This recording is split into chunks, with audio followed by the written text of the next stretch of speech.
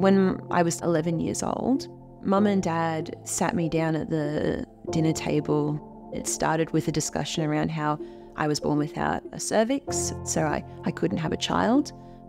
They said that when I was born, the doctors discovered that I had an enlarged clitoris, I had folds that were a bit bigger, and they found that I also had unformed testes. They said that the doctors couldn't tell whether I was male or female, and that I had a surgery to make me a female, but I have male chromosomes. There was a lot of shame that came through around not being born normal. There was that stigma of the world isn't going to pick you. But the mantra I use for myself every single day is, I pick me. I'm Stephanie, I'm 28. I was born intersex and I have congenital adrenal hyperplasia.